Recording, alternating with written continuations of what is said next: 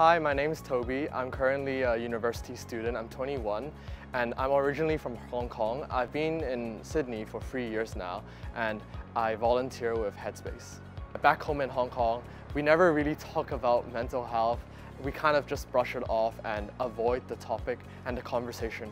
Whereas I realized, although there is stigma still in Australia, it's much more accepted, and it's very important that we foster this kind of open, comfortable, relaxing environment to be talking about mental health, because it's something that's so important to everyone. Whether you might not be feeling so well or you're feeling great, it's still important to keep in mind the mental health of yourself and the people around you. As a university student during the COVID-19 pandemic, going from classes in person to online has been quite challenging.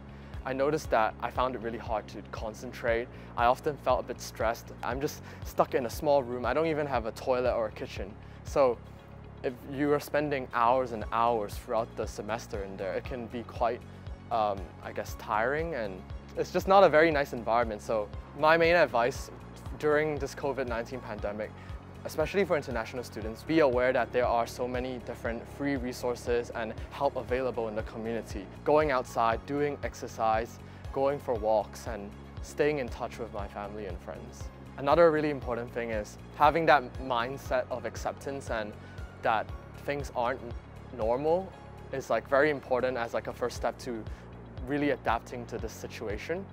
It really grounds you and makes you realize that we are going to get through this time, no matter how difficult it is, and we're not alone.